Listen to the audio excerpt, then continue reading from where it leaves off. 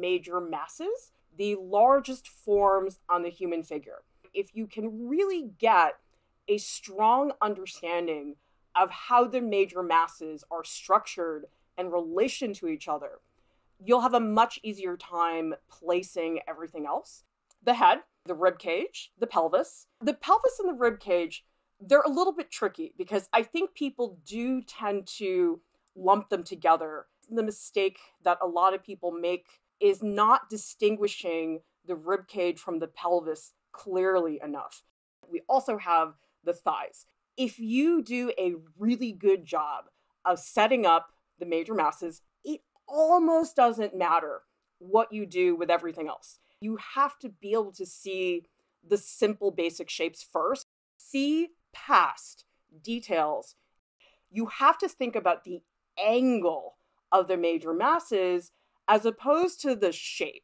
If I were to say to you, okay, do a sketch of this, this is what most people would do. The more important thing about these masses is the angles. What is the angle of the head? What is the tilt of the rib cage?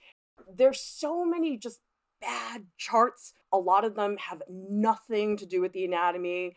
It's not sausages. It's also not toothpicks.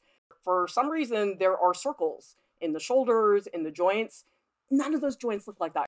I am not into these shape systems because I think it gets you to imagine things that just aren't there.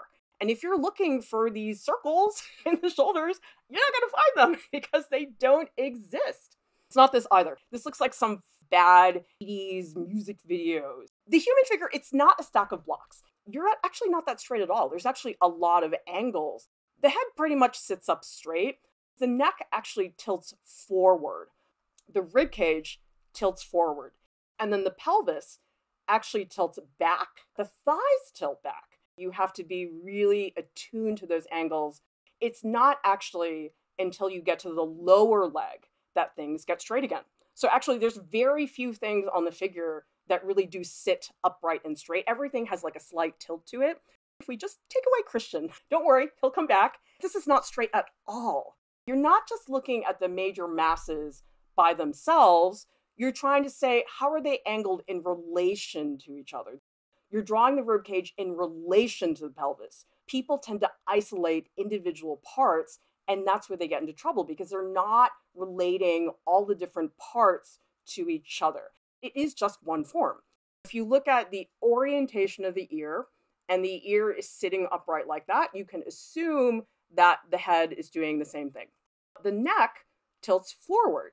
You don't think it's a big deal until, like, this is really upsetting. Like, doesn't this look so stiff and horrible? That looks a lot better. You have the head sitting upright.